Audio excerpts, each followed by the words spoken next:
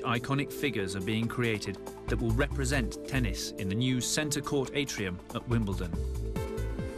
Wimbledon Tennis Club, or people from Wimbledon, have been interested in my work, not just in that I work figuratively, but the obvious association, I think, with nets and rackets.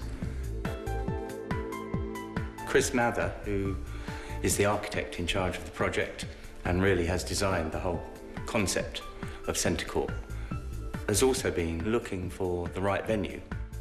The brief I gave to myself really was to somehow capture the spirit of tennis for Wimbledon. This is the action and the tension and the bursts of athleticism, and really that I needed to get that sense of movement and dynamism into the piece. And there we can really make the characters play tennis in a sense. Yeah.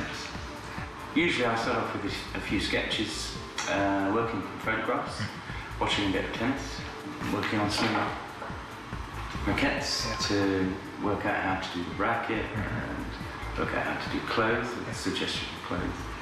So really this is fantastic material to work with for working out ideas, because I can literally move the positions in the material itself. So that's one of the benefits of working with this medium, is it's so flexible.